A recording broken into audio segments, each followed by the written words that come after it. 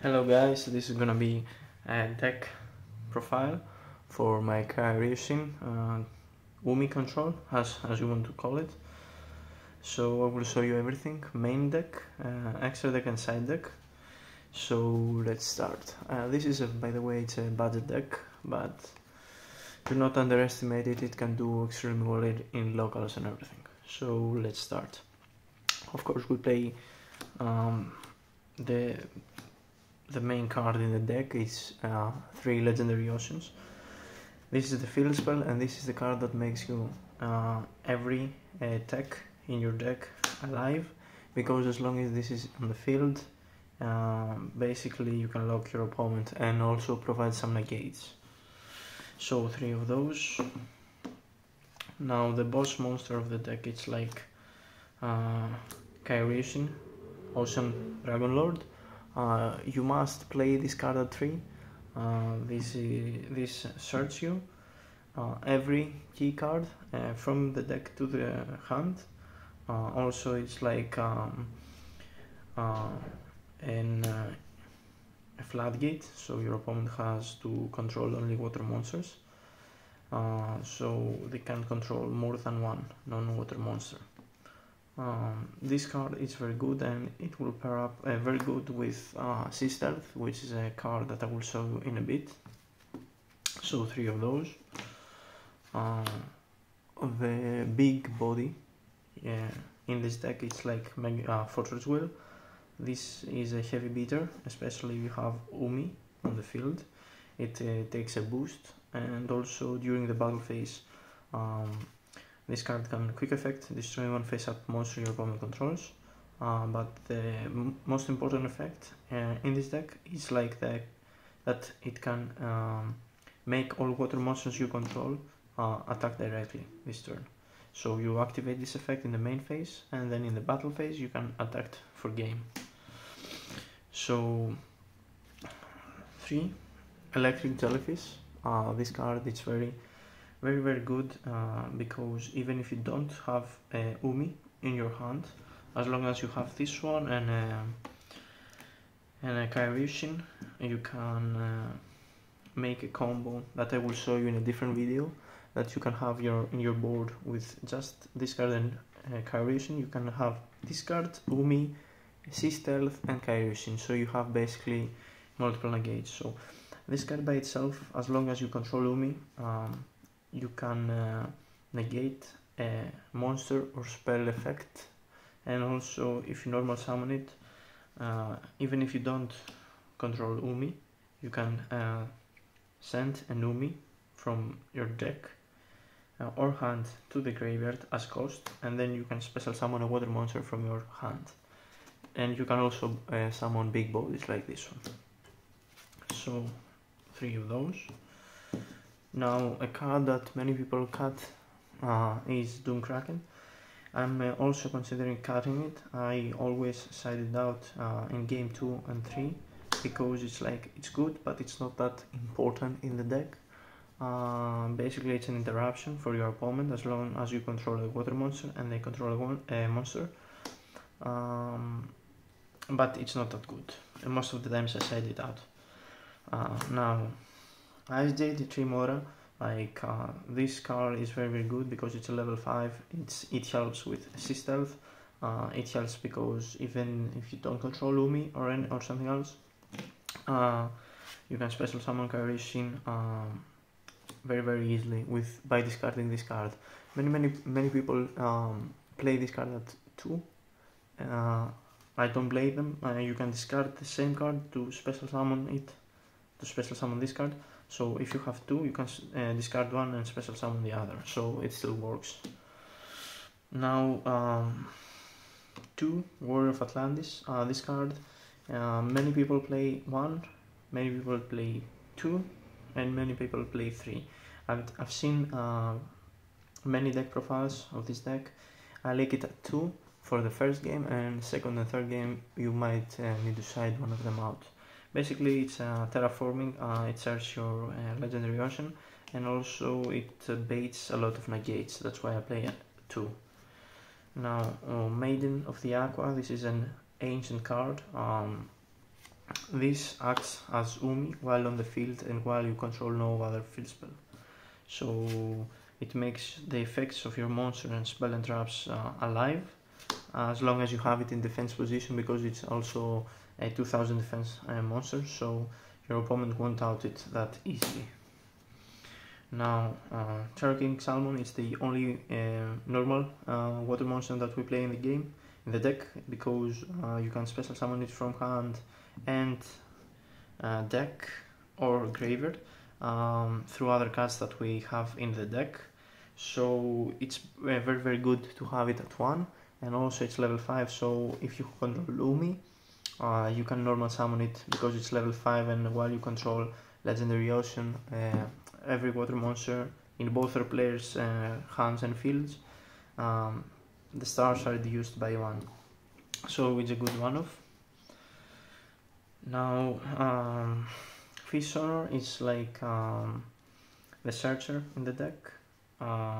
It searches you like a water monster that is level 7 or lower from your deck to your hand, but it has to mention Umi in its text, and if you control Umi when you activate this card, you can special summon also a non-effect water monster from your deck. So this is very good to play at 3. Now, Kairyu, search this card. This is Kairyu's Dark Reef. This is one of the best cards in the deck. You play it at 1 because it's searchable, and also it has a very huge cost, so you can't activate many and still be safe. So it sends from your field as cost and Umi, a Legendary Ocean or whatever card acts as Umi, and you can special summon 2 monsters from your deck with different names, and they have to mention Umi in their text. Also, if Umi is on the field when this card is activated, you can special summon also a water normal monster. This is a very good card, and also if most of the times when you summon this and when you activate this and it resolves properly, most of the times you win the game. But yeah, it's a very good one-off. Sea Stealth 2. This is the continuous spell that acts like Umi while on the field or in the graveyard. It protects your water monsters from non-water monster effects. They can't target them, and also at the start of the battle phase, you can special summon a water monster that is normal or an effect monster that mentions Umi in its text from your heart or graveyard, but you have to destroy it during the end of the battle phase. Sea Stealth 2 is I think the best card in the deck, because on activation it activates an Umi from your hand or graveyard, and this has to go first, so it's on activation, and then you gain 2 additional effects. First, you can banish a water monster to protect every face-up spell and trap on your field, and at the end of the phase you can bring the water monster you banished back on the field, first of all. And the second effect, which is the best effect in the game and makes this deck that good, is that every water monster that is level 5, original levels are level 5 or higher, when it battles, you can destroy your opponent's monster, and this can very good while you pair it with skill drain, because you can pay 1000 life points to make every effect monster on the board has no effect. So imagine your opponent has no effects, you have no effects, and just with a Mega Force as well, let's say with Kairyu, Shin and every other level 5 or higher monsters, you can just battle them and destroy them. So these cards are, when you pair them together, it's like most of the times you win the game. Now, some other cards are 2 Foolish Burial Goods. You often send Umi if you need to activate it from the graveyard through Sea Stealth, or you can send Ice Barrier. This is one of the better cards that helps you search your boss monsters. It can help to search Kairyu, Shin, Mega Fortress Whale, or this guy that we play in the side deck, the Kairyu, because it's still a level 5 or higher water monster. So this is very good, and you have to play it at 2. Also, I forgot to mention that if you set it and you don't necessarily use it with Fool's Barrel Goose, if you set it, when your opponent attacks, it makes the attacking monster attack go to 0, and also it negates its effects permanently. So it's a win-win condition. 3 as Blossoms, because I think it's the best hand trap in every format, and I think it's the best hand trap because it's an easy side out. So basically, if you need something else in its place, you can side out 3 of those and you can replace with any other card that you need more than that. For consistency, we play 3 Post of Extravagance because we don't rely at all on the extra deck. We have some cards, but we don't rely on them to win. Now, 2 Dark Rulers because we want, if we go second, to have some chances to make our combos and to not be stopped by our opponent. 1 Metaverse because it can search the field spell along with terraforming. And last card, it's the most hated card, it's like Mystic Mine. We play this at 1 because we can search it, and if we go second and activate it, most of the times we can stall until we have the resources that we need in our hands, and then we can push for games. So this is the main deck. I will show you right now the extra deck. Okay, so extra deck, we play 3 Stealth Kraken. This card, you can make this with level 4 monsters, water monsters. It has a quick effect that you can destroy a face-up monster on the field. Okay. And basically, when you have this card on the field, every monster your opponent controls and you control becomes water. We may basically use this for its quick effect to destroy 1 monster on the field, and we have also the Kraken Spawn to pair it with. I never use this, but it's okay to have it in case you need it. Okay. So this goes there. Now for some more water monsters, we play 3 Bahamut Sharks. Because we play Extravagance, most of the times you may banish 1 of them, so it's a good thing to have 3, because you pair them with Totally Awesome and Leviathan Dragon, number 17. Both these cards can be summoned through Bahamut, and this card, because with Umi we have reduced levels on the field, your level 4s will become level 3, so you can still make it without Bahamut. Now some other SEs monsters, we have the Abyss Dweller and the number 101 Silent on the Heart. This card is very good because when you have some boss monsters that you can out by battle or something, you can equip them in this card and not send them to their graveyard, so they don't have additional effects in the graveyard.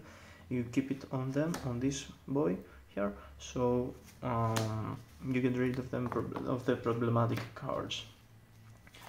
Now for the links, we play 1 Mr. Boy. I never summon it, but it's okay to have it at once. A Cerberus, a Phoenix, and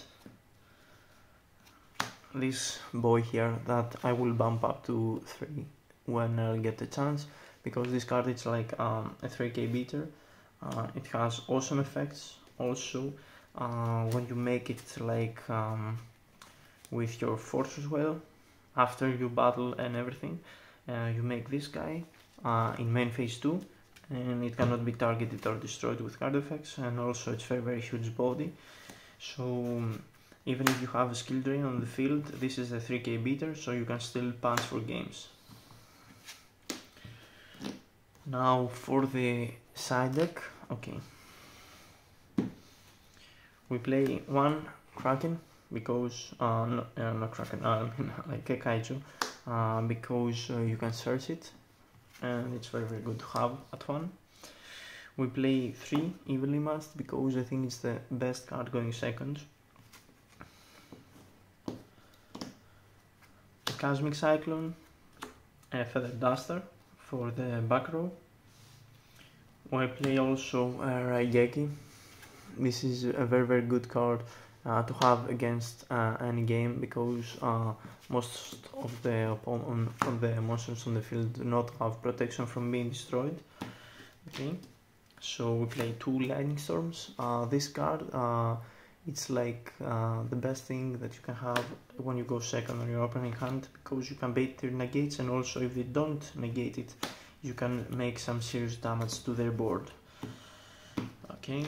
And now from my perspective, this is the 6 last cards that have the biggest impact on the current meta.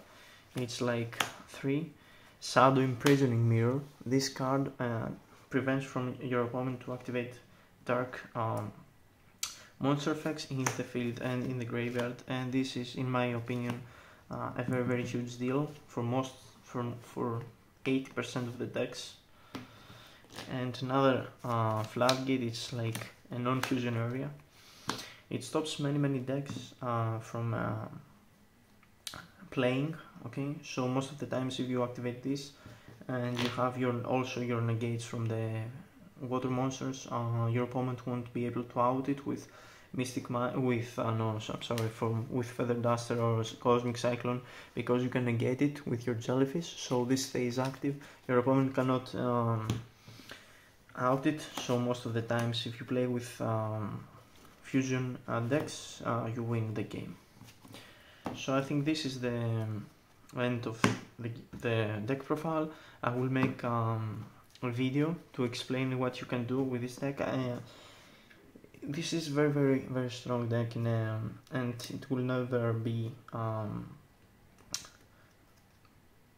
meta that this deck will not be able to play, and at least to be at a competitive level, because it's a Floodgate deck, and it will always be able to put the opponent under pressure. So that was the deck profile. I hope you like it, and stay tuned, because the next video will be a video with combos and some techniques that are found that work, and it can win you games. So thank you guys, have a nice day.